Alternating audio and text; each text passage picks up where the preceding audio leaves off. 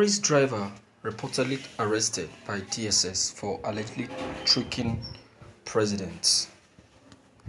Staff Sergeant Seidu Afaka, driver to President Muhammad Buhari, has reportedly been detained by the Department of State Services (DSS) for allegedly tricking the president to sign a fraudulent document to make billions of naira. According to Sahara reporters, a source in the presidency revealed how the driver capitalized on Buhari dementia to perpetrate the fraud. Though the details of the deal are still sketchy, Sahara reporters learned that the whole affair was hushed up by the presidency, which did not want another scandal in the press. The fraud was perpetrated some weeks ago, but it was kind of hushed up so that it would not leak to the press. The source said Sahara reporters further gathered that it is generally known in the president's circle and among his cabinet members that Buhari has been showing some symptoms such as forgetfulness, limited social skills, and impaired thinking ability.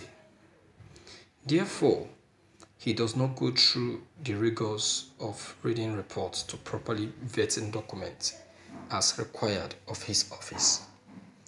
It was learned that the president's former aide de camp, who recently left, reported the deal to DSS as he was not carried along in the deal. The driver made the president to sign a fraudulent document. The man is the main driver of the president. He got the president to sign a document from which he made millions of naira, capitalizing on Buhari's dementia. He was subsequently arrested by the DSS and detained for several days. The ADC to the president, who recently left, reported the deal to DSS after finding out that he was sidestepped in the deal. The source added, ironically, the National Hajj Commission of Nigeria in 2017 promised to reward Afaka, who had reportedly returned some lost items during the 2016 Hajj in Saudi Arabia.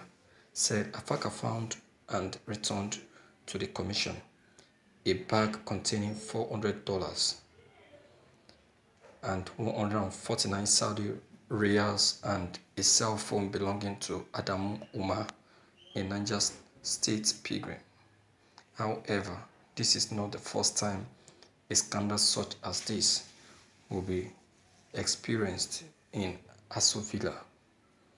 A similar scandal was experienced in Aso Villa in 2018 when the First Lady Aisha ensured the arrest of her aide de camp, whom she accused of defrauding her.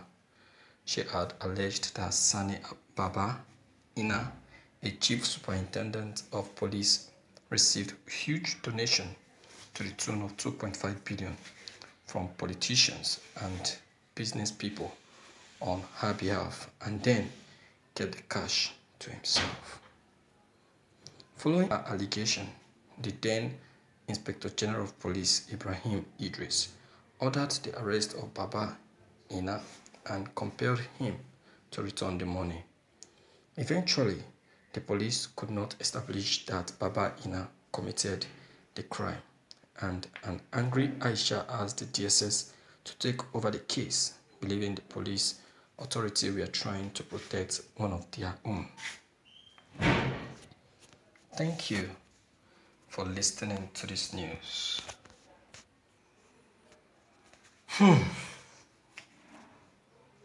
My viewers, you see, this is how they share our money. This is how they share our money in Aso Rock. This is how they distribute our money in Aso Rock. You can see. You can see that.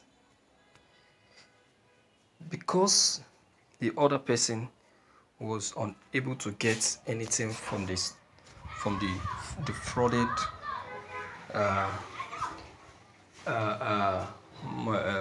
money. That is why he decided to expose the driver. That is it, my viewers. For how long are we going to continue to experience something of this kind? For how long? For how long are we going to continue experiencing the unnecessary? Abi? I'm not surprised. I'm not surprised that this is happening. It's one of those things. To be precise, it's one of those things. You see, the President Muhammadu Buhari personally knows that fraud is going on in his office, but he has chosen to be quiet. Look at, see who want to defraud him, his personal driver. Buhari is weak. He's weak, and that is why Nigeria is weak. And since the president is weak, we should not expect Nigeria to be strong, because the country will be weak too. Definitely the country will be weak. No two ways about it. So what are we saying? No wonder it was said that we should say no to old cargoes in office by Àrèwá group, which is true. See how we are being affected now, being defrauded of millions of naira, billions of naira, whereas we are crying that there is no money in the purse. We will go around, travel out of the country to be borrowing, whereas our money has just been transferred to another purse. Abi? That is it. I just wonder how Buhari will just stoop so low and allow himself to be fooled. Yeah, that's the humble truth. They are fooling him in Aso Rock. Look at Malami. Malami is now the one in control of the president, telling him what to do. It means that it's not Buhari that is running the government. They are just pushing him around. Who knows? How are we sure what Mazi Nnamdi Kanu said is not true? How are we sure? God will help us.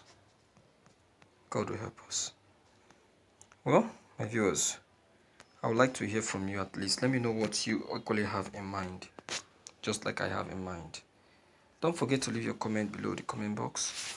Click on the subscription buttons as well as bell button to receive more updates. Thank you.